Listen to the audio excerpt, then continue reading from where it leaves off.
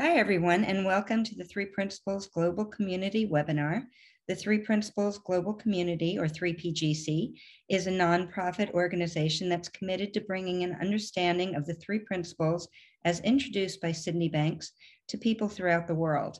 Today, we have Natasha Swerdloff and Kristy Halvorsen with us, and they are going to talk about living beyond.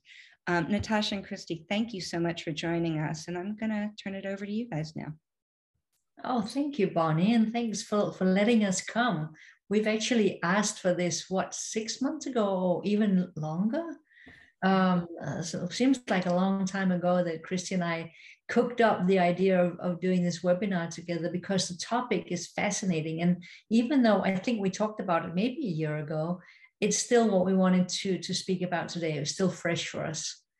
So just to say something shortly about me, I started my journey in discovering the three principles about 10 years ago. And it's just been wonderful ever since. I was one of these seekers and I was always hunting for the next thing. And my search has stopped. It feels like I've found what I was looking for. And the discoveries of Sydney Banks is really what now informs the way I live my life, the way I work, all my relationships, the way I think and speak and breathe. I'm really fortunate. I feel really grateful to be part of the 3PGC board. It's wonderful to be working, helping spreading this incredibly hopeful message to the world through the board that I'm working at. I own the Principles Institute, and I have a school, 3P school here in Denmark, where I do trainings and coachings and intensives and all those good stuff. I co-authored the book Coming Home with Dicken Bettinger, which came out in 2016. And it's now out in 9 languages, and the 10th is coming soon. So that's been fun. So yeah, I've been looking forward to this today. So when did we meet, Kristy? Was it in London or was it in Prague first time? We met for the first time in London in 2018, the summer of 18, when you thought you knew me, but yes. I didn't know you. I remember that now. Yeah, you're right. 18. That was funny. Yeah. Well, yeah, I want to say thank you to everybody here and to Bonnie for inviting us on. And it has been quite a while since we first came up with the idea to have a talk on this subject. And so it's exciting to finally be here. And just a little bit about me. I feel like I'm a rather newcomer to the principles. I kind of stumbled into it in the end of 16, but really didn't pay much attention until 2017. And that's kind of when I started diving in. And I don't think there's any coincidence that I had this big dream of living on the road and wandering. And I kind of fell into the principles right before I left on that journey. And between exploring this understanding and living in this way where I really don't know where I'm going to be living the next night or maybe the next week, it's totally changed my life, how I am in life. It's changed, of course, my coaching and my relationships and everything. And I just don't recognize the person I was, 5 years ago. So this has been quite a journey for me. And I'm at the place now very similar to Natasha, where like I don't think I'm looking anymore. I know I'm not looking anymore, but yet I'm seeing more and more. And it's just been a beautiful, I guess, couple years now of just kind of the exhale and letting life kind of show me what there is to see. And then just the tidbits about me, if you don't know, I sold everything I owned in 2017 and have been living as a wanderer ever since. And I normally don't stay in the same place for more than a few days or a week. And I migrate with the weather, and that's about it. And then I have a coaching practice that I coach and interact with people through Zoom on the road, or either meet up with them out and about, which is one of the ways I got to know Natasha, was actually visiting her in Denmark a few years ago. So that's it. And so we're going to be speaking about living beyond. Natasha, before I share the story, do you want to give just a kind of a synopsis about what we mean by that? Yeah. Well, there's several ways of seeing living beyond. So one of the things we want to talk about is, what does it mean to go beyond our concept, living beyond the concepts, living beyond what we think about the world and who we think we are. And we'll be exploring that through stories and reflections. And so I think we're gonna probably be speaking about maybe half an hour, 35 minutes or so. And then we really want to invite you into the conversation. What are you hearing, and what resonates with you? So yeah, jump right in. All right. So I feel like I live beyond what I can imagine a lot of the time. And a lot of the time that has to do with being out in nature, and sometimes it doesn't. And I was just in Montana, and I went on this, well, I wanted to go on this really beautiful hike to the top of a glacier. And it was, I think it was 11-mile hike. It supposedly was going to take 6 hours. And thankfully I happened to wake up at 3 a.m. and thought, well, I'll just go now. So I drove out there, and I started on the trail around 6, and it was unbelievable to start before sunrise and be the only person out there. So I didn't really know where I was going, and I eventually found the trail up to the glacier. And about halfway up, I was followed by a ram, a really large bighorn sheep, which is, the nickname of a ram. And he was walking right behind me, like within about 15 feet, like very close. And I don't know how long he'd been there. But as soon as I noticed him, I kept looking back, and he just kept following me. And I finally started wondering, do rams attack humans? Being out in the woods by myself. And so I backed up off the trail, and I spoke to him, and I was just like, come on, you can go by, because I kind of wanted him in front of me and not behind me. And he did. He walked around me, and then he got back on the trail and kept walking. And I was just blown away, because people go out there to find the rams, and that one found me. And so that was the first beautiful experience. And then I got to the top, and I'm standing in front of this massive glacier, and this hunk of ice is floating way out in this lake it's between me and the glacier. And the wind was blowing so hard. And before I knew it, the glacier had the chunk of ice, which is probably as large as a house or maybe 2 houses, had blown into the boulder I was standing on. And I just, again, was standing there like, oh my God, like, who could have imagined or wished for this? And I was so enjoying being up there. I was the first one up the trail, and I was totally by myself, no humans, just me and the ram and a few animals. And then I started going back down the trail, and I was like, oh, great. It was like a line of ants, but it was humans all marching up the trail. And I was kind of bummed, like, oh, great, not to deal with this. But it ended up being so amazing. Like, I had so much fun because I was the first one down. People kept stopping and asking me, what's it like at the top? How much further do we have to go? And I ended up, much to my disbelief, having just as much fun going down with all the people as I did going up by myself. And when I was just a few miles from the bottom, a gentleman and his daughter were walking up, and they stopped to take a few pictures, and I saw them. Then they turned around and headed back down. They weren't going to the top. And they were walking behind me, and I was walking fairly fast, and I was picking berries, which I was doing the whole way up and way down. There was wild huckleberries and thimbleberries, and I was picking them and eating them throughout the whole hike. And this guy behind me out of the blue says, I hope those aren't poisonous. And I said, well, I hope so too, because I've been eating them all day. And and that's how we met. And that one interaction turned into about a 40-minute conversation, one in which we never actually looked at each other, because I'm hiking with some good pace going forward, and he and his daughter behind me. And we had this beautiful in-depth conversation about traveling the world and you name it, all these different things. And I shared with him, he was going to go to Slovenia. And I said, oh, I went to Slovenia. I said, funny story, when I was there, it was raining, and my Airbnb host suggested I go to the spa to get out of the house. And I'm a modest American girl, and I'd never been to a European spa. Well, If you haven't been, nobody wears clothes and everybody's together. There's no male and female sides. So I was shocked. In fact, the lady checking me in could see the shock in my face, and she offered to give my money back. And I said, I'll go.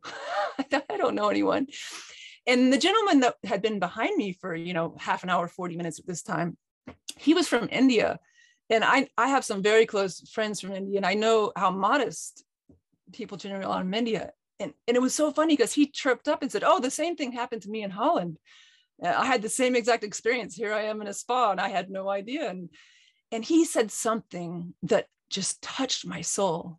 And I don't know if I'll get his words exactly right, but it was something to the fact of, if you can be naked and with yourself, if you can be naked in front of anyone, more than that, if you can be comfortable being naked and in your own skin, like that's the essence of being comfortable in your own skin, is being able to be naked in front of others and being comfortable with that and comfortable with yourself and your nakedness. And he said it much more poetically than I just did. But when he said that, like something in my chest just shuddered, because he was speaking of our skin. And I heard it both as our skin and as who we are. You could apply those same words to if you're speaking about who we are and how we live. If we're just comfortable in our nakedness, like what is possible then? And I just saw how that ties right in with living beyond, like being so comfortable with nakedness, and even beyond the nakedness of ourselves, and whether it's our skin or who we are, but just living beyond and being comfortable with nakedness, period. And so anyways, I thought that would be a really cool way to start off this conversation of living beyond, whether or not you ever want to go to a nude spa. Yeah, that's how it is in Europe. Oh, I love that story. And to me, what I hear several things around it. But one of the things is this trust that seems to come more and more in my life after discovering Sydney Banks and going deeper into this understanding. Because what has happened is I've started to see how many concepts and beliefs I've been building up all my life. And of course, I see it with other people too, but really realizing all the time how I bounce up against a wall of my own limited beliefs about what's possible, my own judgments about myself, my own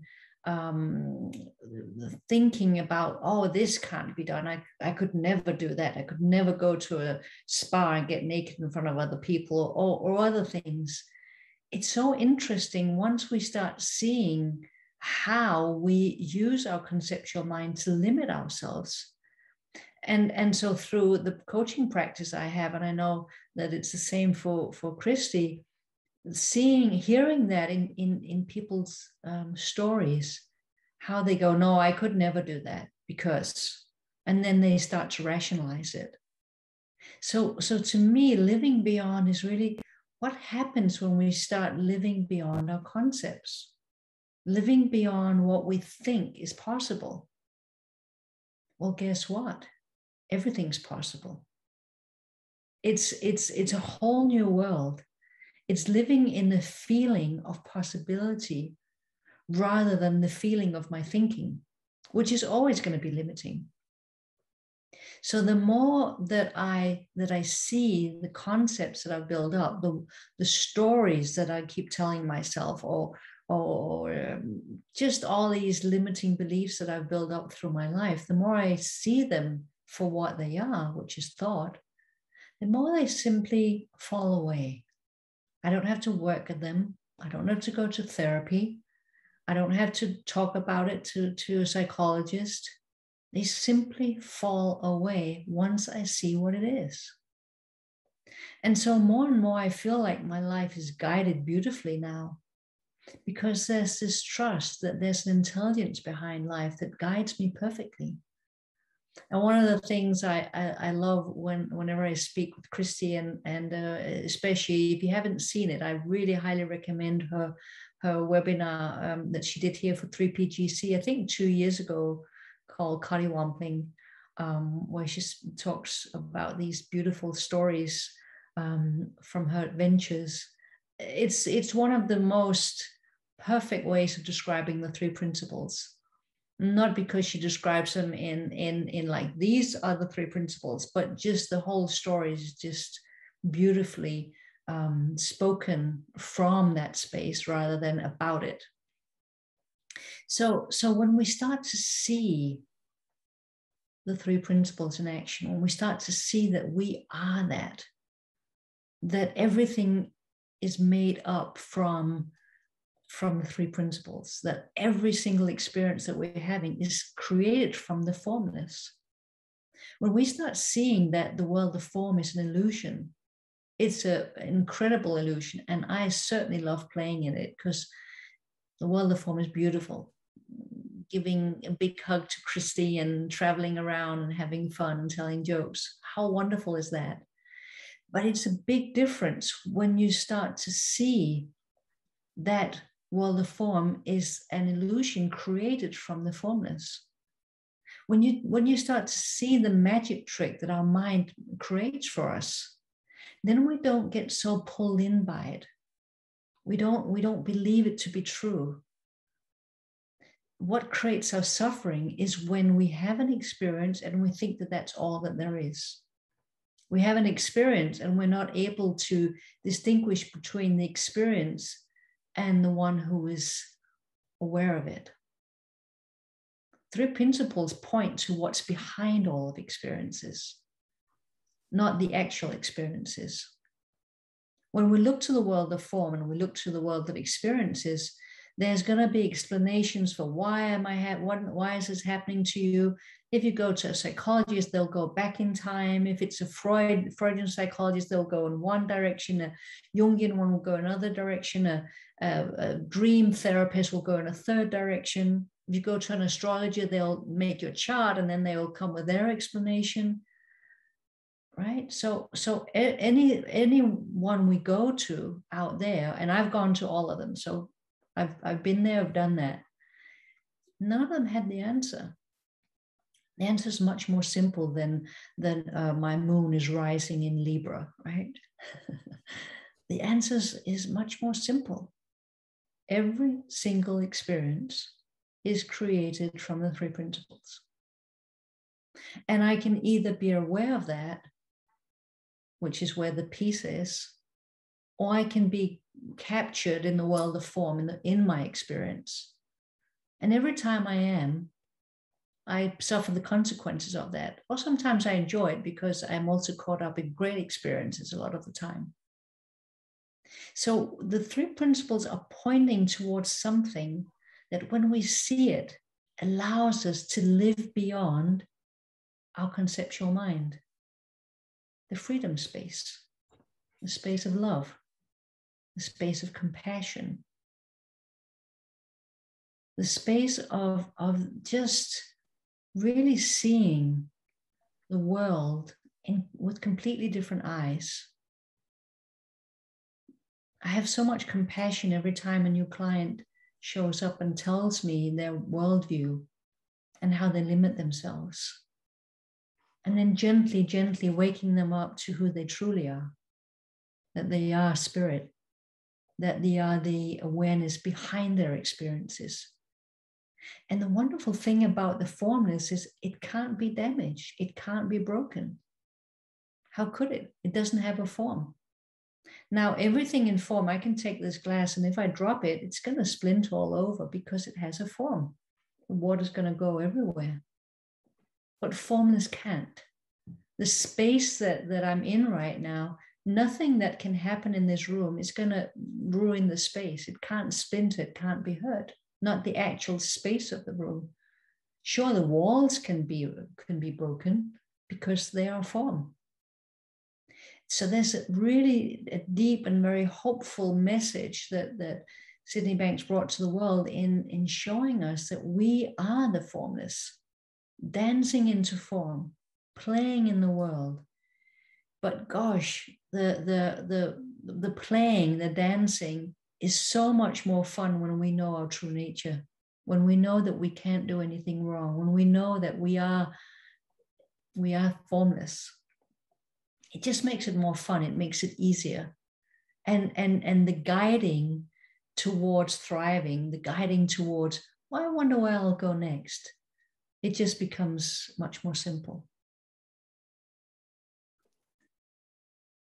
And I'm glad Natasha brought up fun, because I really truly believe that living beyond, like, to me, that means not having any clue about what's going to happen, not having preconceived ideas about who I am or who someone else is or how something's supposed to work out.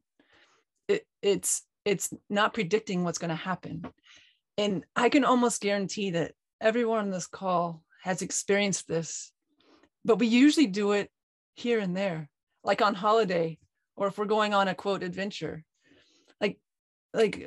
or just imagine, say you're going on an adventure to a far off island somewhere for a week's holiday, and like the boat can't come to shore, so you have to, I don't know, swim your luggage in, and when you get there, the place you're going to stay, you find out it's a hut in the middle of the forest, and everything that's adding up isn't adding up to what you imagined. Like, it can be either be a horrible disaster, or it can be like, woohoo, on this crazy adventure. And the only difference between something potentially being a disaster if it's not going the way you thought it was going to go, and being a glorious adventure is getting out of our heads on how it was supposed to be. And we can be so great at this in little spurts here and there in life. But what I've found is most of us say, yeah, but it's time to go back to real life. And this is serious. It's serious business. And I know how it's supposed to happen. Like, this is supposed to happen at work. This is how my relationship is going to work out. You name it. But we get stuck in how we've envisioned or imagined or thought it was going to be. And to me, living beyond is bringing back the fun and the adventure and the play to life. And our best teachers, if we want to look to someone of like, okay, I want to be more like this, go look to kids. Like, kids are our best teachers in this area, because for the most part, and I'm talking about little kids, like, you know, from birth to 5 or 6 or 7, and somewhere in there before things start getting serious, is they just go with the flow. And yeah, they have their temper tantrums and pity parties, but that's a part of life too. So have those. But then watch how kids play. You know, like, a kid doesn't go play to increase their hand-eye coordination or to lose a few pounds or meet some new friends. They don't say, I'm going to go play because fill in the blank. But when kids go play, like, not only do they have fun, but they increase their hand-eye coordination. They might get in better shape. They probably will make relationships and have closer friends, but that's not the reason they do it. And I think we've been trained as adults that we have reasons for doing things, you know, and I used to be someone that went to the gym to work out, to get in shape. And now I haven't been to a gym in years, a very long time. One reason it's hard to carry it around in my trailer, but the other is it just doesn't seem like fun at the moment.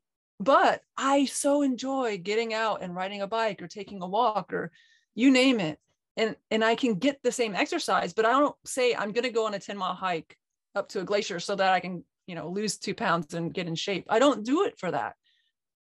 But I guarantee whatever comes up, like, that's part of the fun.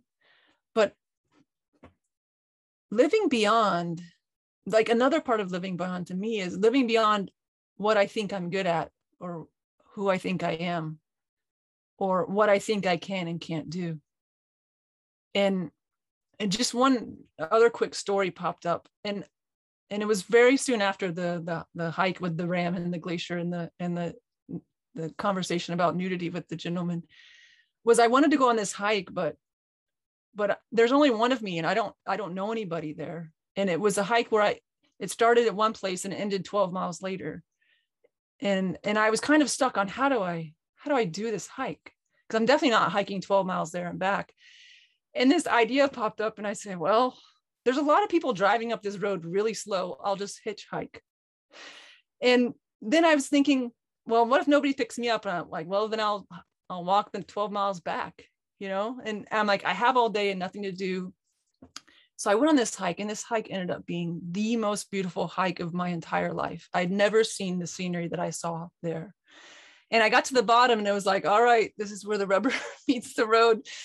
And I got to the side of the road, and I'm like getting ready, like, all right, let's do this. And I stuck my thumb out, and the very first car pulled over. And it was almost like I was in shock. He pulled over. I'm like, really? And he goes, yeah, where are you headed? And I told him, he's like, hop in. And I'm like, oh my God, it was that simple.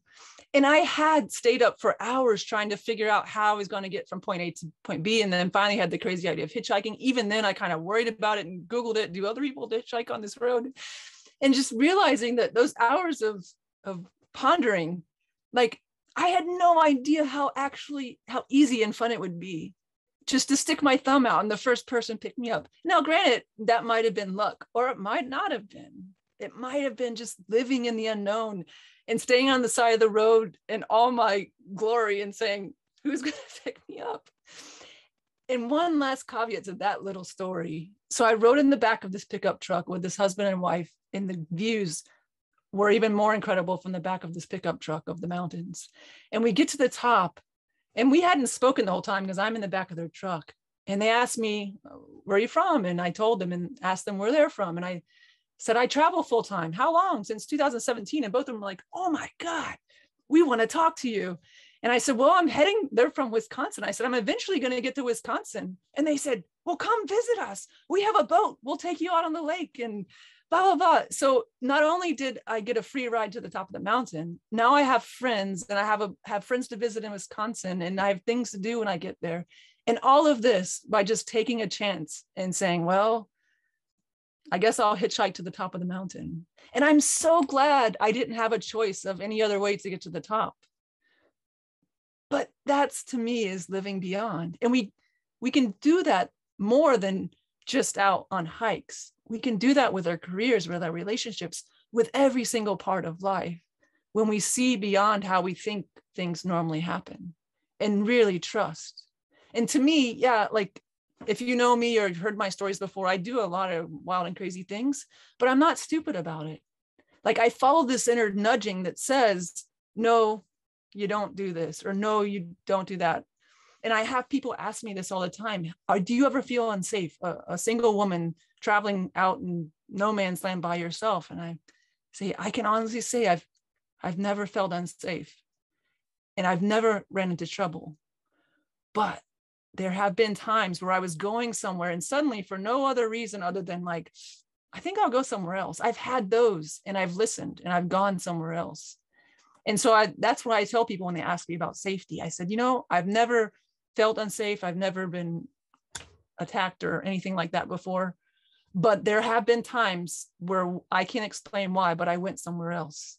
And I can only guess that there's something with listening to what I call the tickles of our soul. And they're always there. They're just usually underneath a lot of noise, thinking about all the other things that we think about. So in a roundabout way, that's part of what I see about living beyond. I can listen to your stories all day.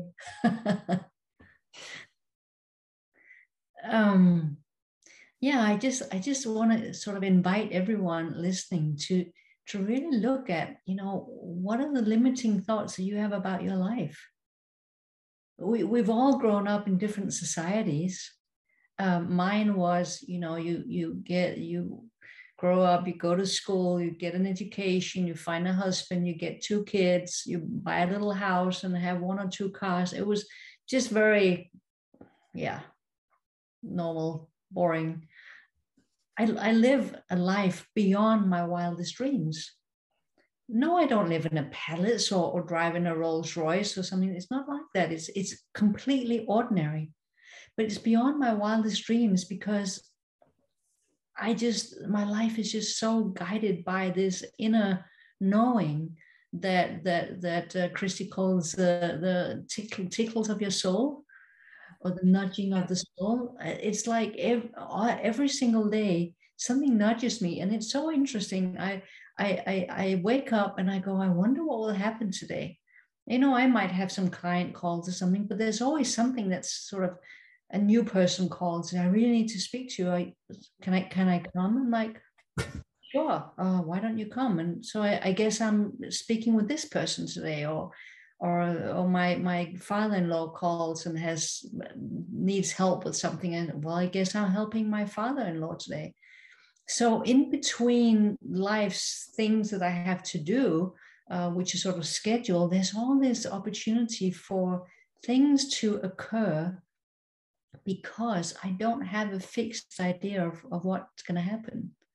And so life becomes exciting. It becomes like an adventure where I don't know what's going to happen next.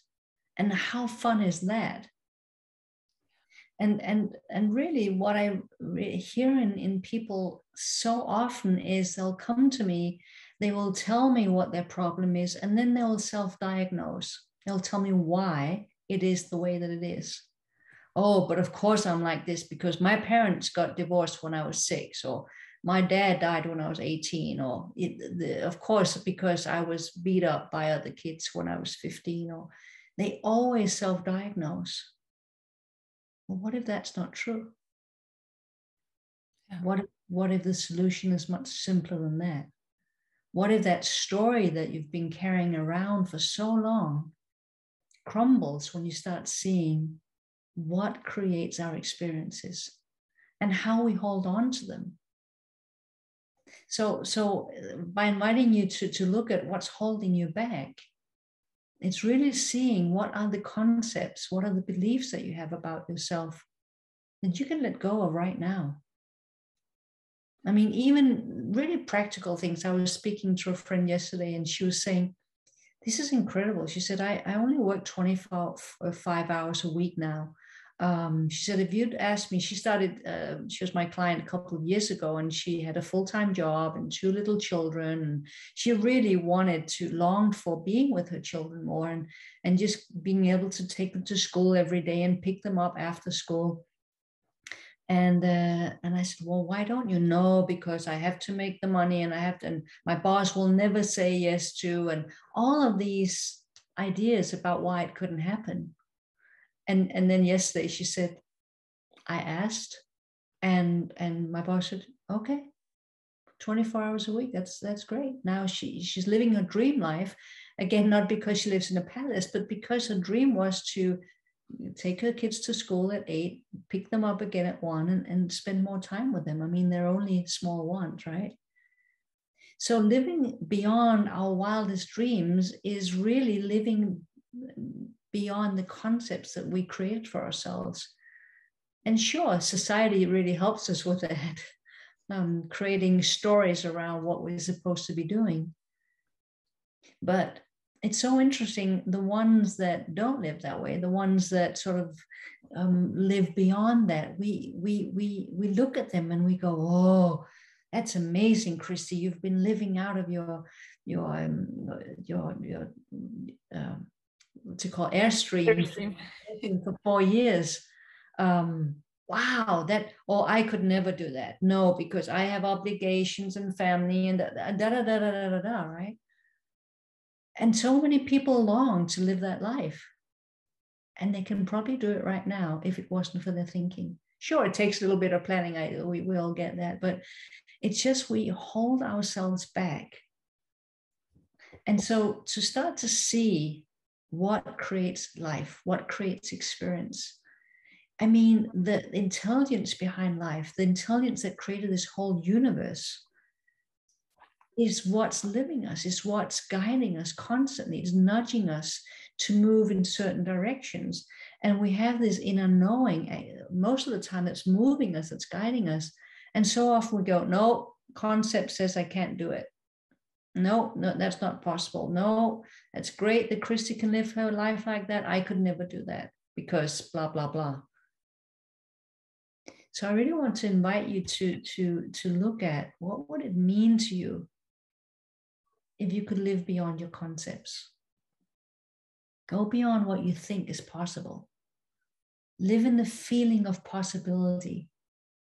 Living in the adventure of life that guides you constantly, that knows better than this little one who thinks she's so clever, to the one who actually knows, who's always here, who's always been here, who never goes away, who's been here since I was born, who will be here after I die, right?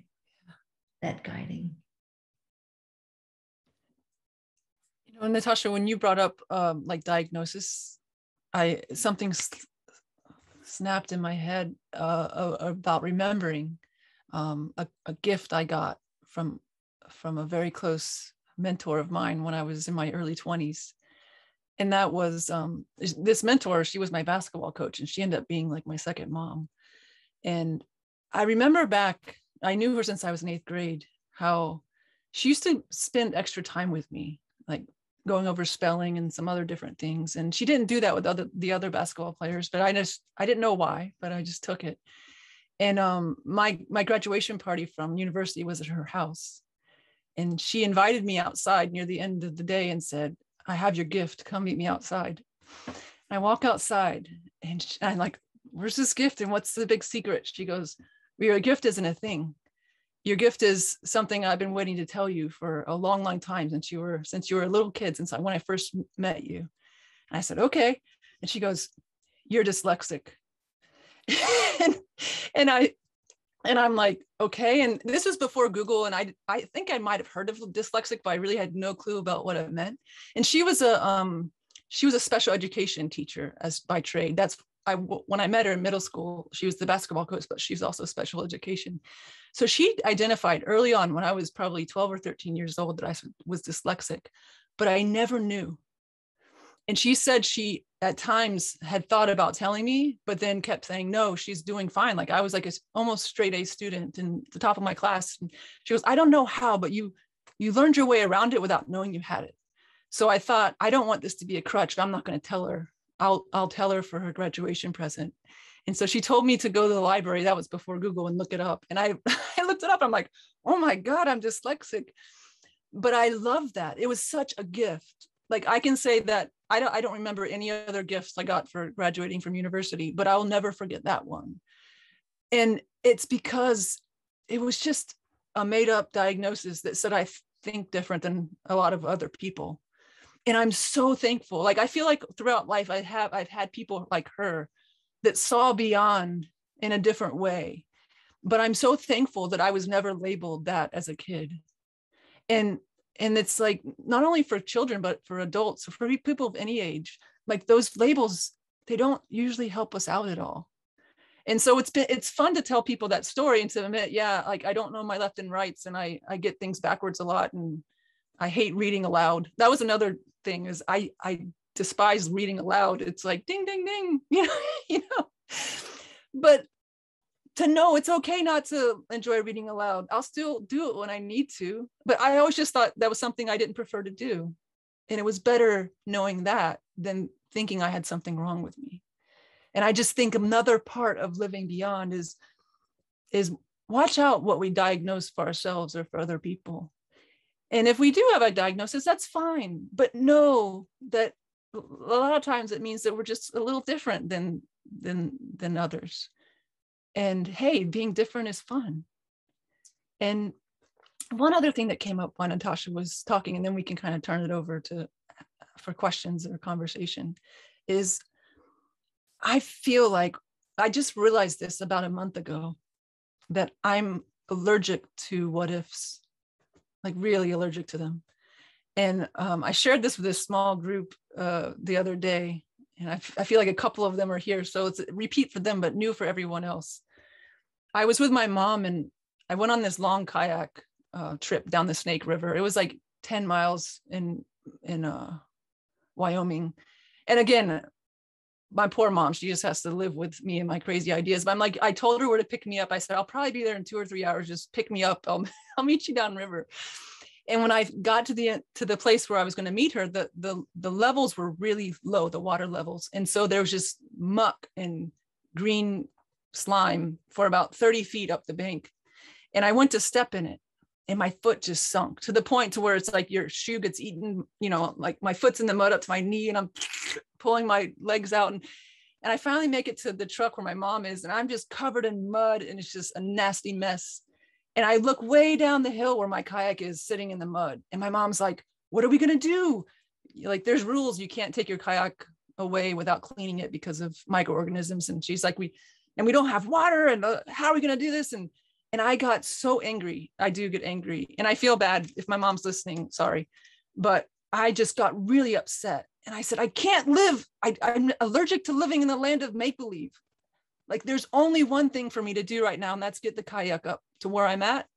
And then when I'm got it here, then I'll know what to do next. But I can't do what ifs. I can't imagine what I need to do to this kayak that is 50 yards down in the mud.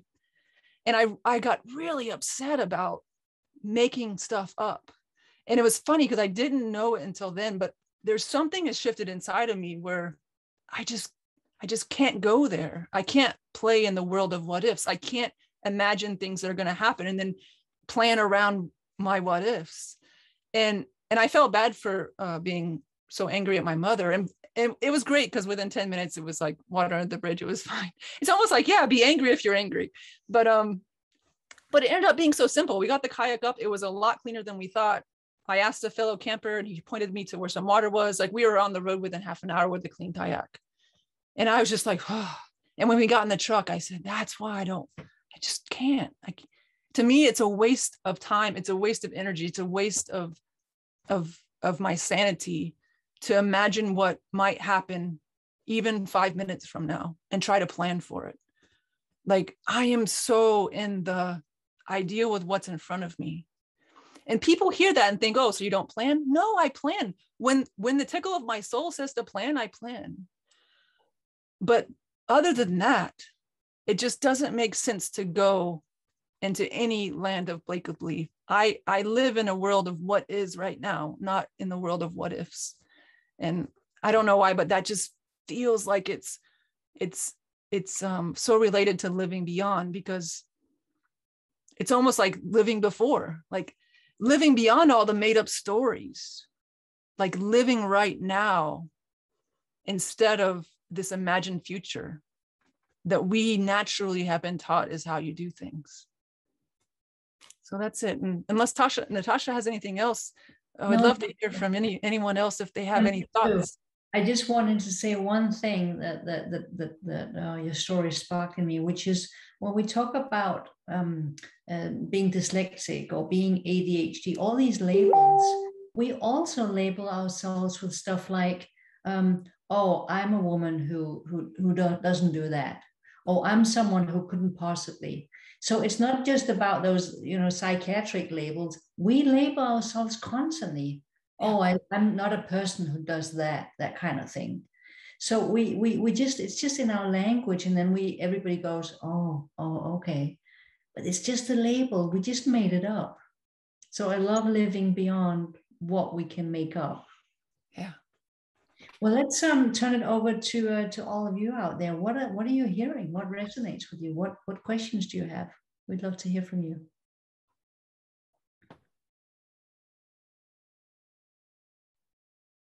You can either raise your digital hand, or if you're able to unmute yourself, go ahead and do that.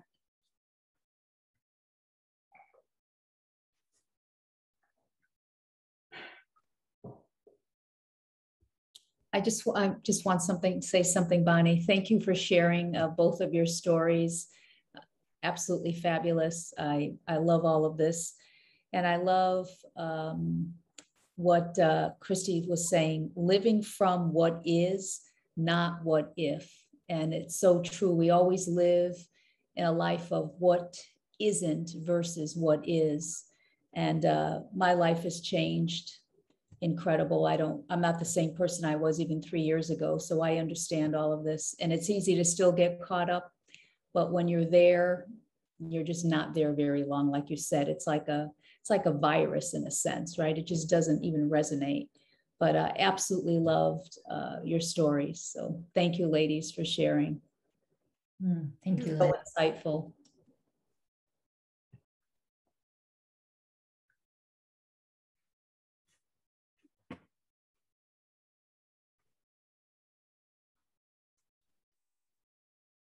Jean. Hi, Kristy and Natasha, that was really wonderful. And it came at a really good time for me. I just got off a call just before this with a group of, it's a travel organization. And we were kind of just meeting each other all for the first time. And coming off of that call, I could hear these things going through my head. Oh my God, these people are doing all these wonderful things. They're all so young, they're dynamic, they're engaged. It's like, and I started hearing myself say, you know, what am I doing here? What right do I have to be in this group? And so just hearing all of this today, I can see how much I've already limiting myself. And it's just the first day in this, with this group, and I'm already telling myself these things.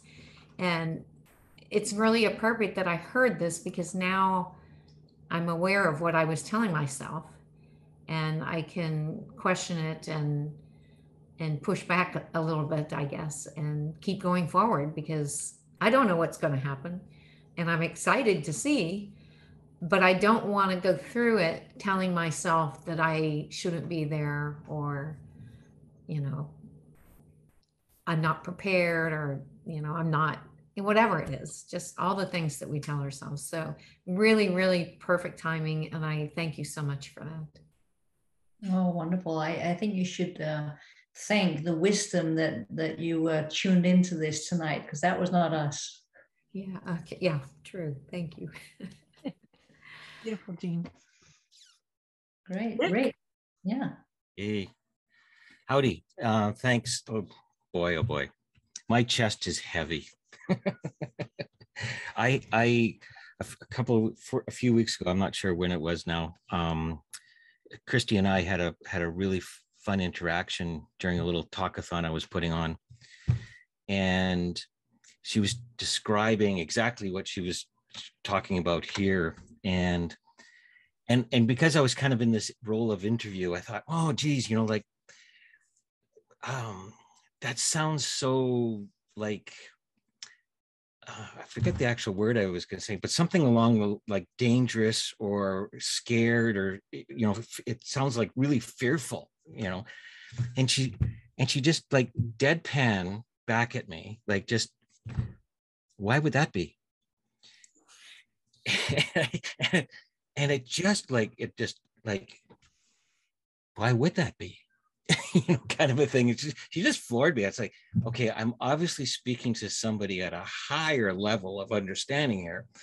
But so I'll be really brief. But today I was interacting with a friend about this. I'm going to go on a 30-day adventure myself on the road with no particular place to go, and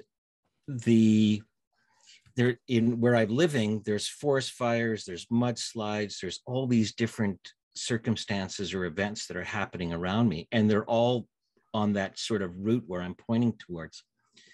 And it was interesting how innocently we come up with meaning behind some of these events, you know. And my friend says, well, maybe the mudslides are telling you that you have to take a different route.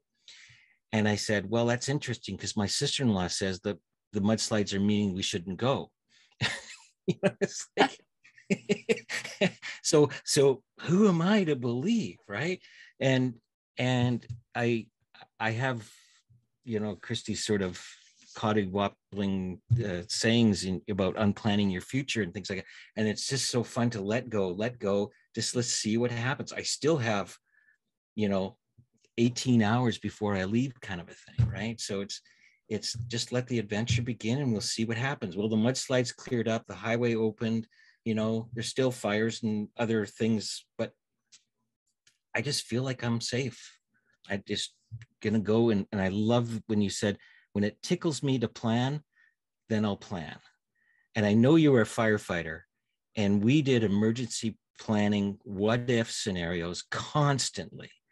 So good on you to let go of that. Anyways, thank you very much.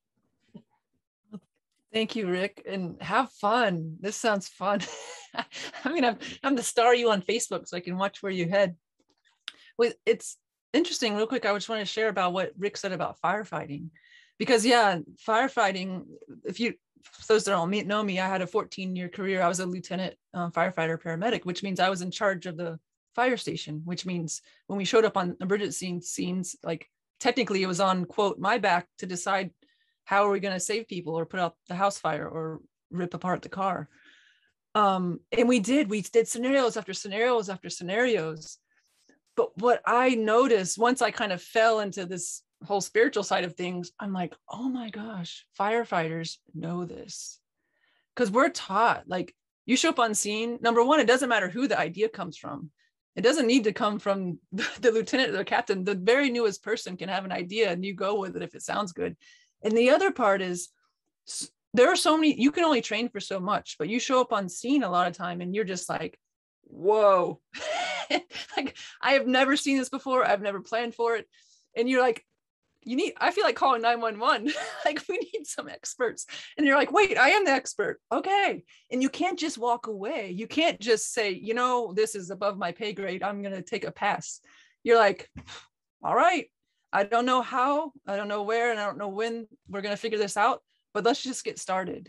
And then you and your team get started. And before you know it, ideas come up or something works and something doesn't. But I can tell you in 14 years of emergency situations, there was never one time where we just gave up and went home. Like in the end, you always figure it out. And that's why it's cool, because you do train and train and train in the fire service. But I think firefighters and paramedics and anybody in the emergency field, they know about going with your gut. And one last thing is, when I first got hired, I had this old grizzly, old gray-haired guy come up to me when I was brand new on the job. And he said, hey, you're going to be in a house fire one day and the hair on the back of your neck's going to stand up. Listen. And I remember that was his like one piece of advice, was listen to that. Like, don't disregard that. Listen. And so that's what I say, like anybody that kind of goes in harm's way on a regular basis knows that feeling. And so it's cool. And I love that Rick brought this up, because it kind of went us on a different tangent, that we all know this. We all know when the hair stands up our neck or our soul gets tickled. And it happens to us millions of times a day.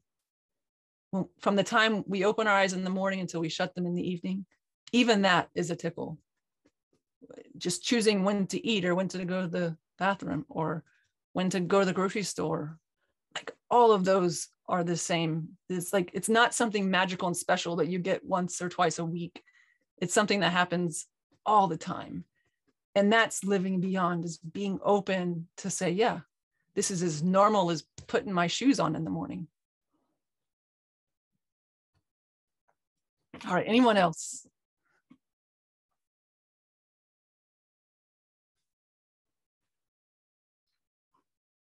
I was thinking while you were speaking that I was thinking of my friend Greta, who is, she's Danish, but she lives in the United States, and she's 94 years old.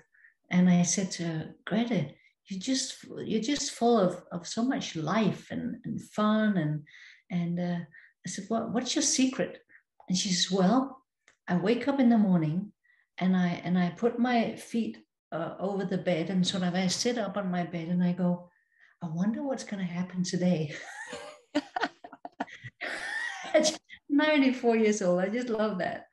And I just wanted to say here at the end that Kristy and I have created a program that we're going to start next year that we're calling Living Beyond. It's going to start in January.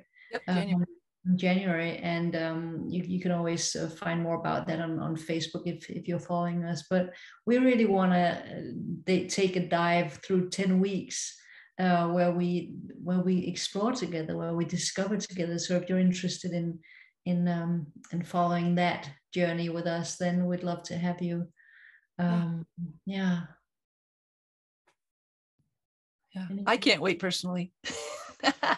It was almost meant to be because we waited so long to have this talk. And in the meantime, we were like, well, let's make this something longer. So yeah, we start mid-January. Yeah. Oh, that sounds great. Thank you both so much. This was really a fun webinar. Really loved everything you said. Thank you. I'm gonna ask everybody to unmute and say goodbye to you. Thank you, everyone. Bye. Thank you so much. Thank you. Bye. Thank you. Thank you. Thanks. Have Bye. fun. Thank you. Bye. It was Bye, awesome. Sylvia. Bye, Bye, Sylvia. Natasha. Bye, Kristy. Bye. Bye, Bye. Susan. Bye, Bonnie. Bye. Bye. Bye, Tony.